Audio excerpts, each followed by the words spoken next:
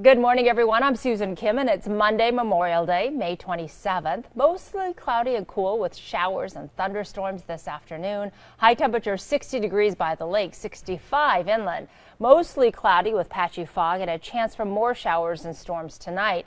Low temperature 40 degrees. And I'm Pete Servakis here. Your 4 things to know from today's TMJ4. Across our area, communities will honor our fallen service members for Memorial Day. The Milwaukee VA is hosting a Memorial Day ceremony this morning at Wood Cemetery. It starts at 9 o'clock. And the Vietnam Moving Wall is on display at Conkle Park, which is in Greenfield. It pays tribute to the more than 58,000 men and women who lost their lives in Vietnam. Today is the final day to see the wall. A closing ceremony will take place at 11 o'clock.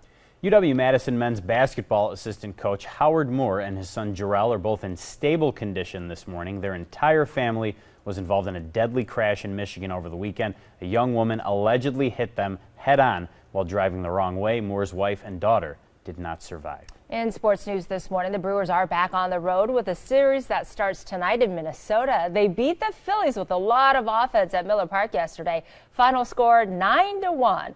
And that's your 4 to know from today's TMJ4. Have a great day.